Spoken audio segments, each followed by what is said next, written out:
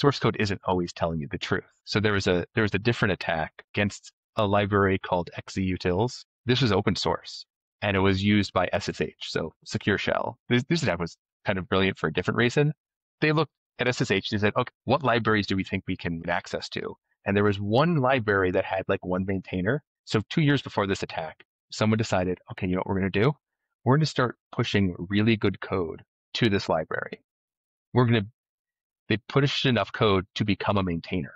And now they're in charge of that. They're one of the two people who are in charge of that library. So in February last year, after like staging, like they had a binary for testing supposedly and like a really obfuscated shell script, they said, okay, I guess it's go time. They pushed a commit that made it so when you compiled that software and then you linked it with SSH, it rewrote some of the functionality in SSH to have a backdoor in the SSH daemon. And that attack actually funneled all the way down to at least Ubuntu. So, huge Linux distro. It got to major leagues. Yeah, it made its way where it was supposed to go. The reason it got caught is because the attackers were sloppy. Someone at Microsoft, who is a Postgres like developer, because Microsoft pays for like a lot of open source development, noticed that his SSH connection took half a second longer than it had previously and decided to like essentially reverse engineer this thing because they were a little sloppy because they were trying to push it out quick. They got caught.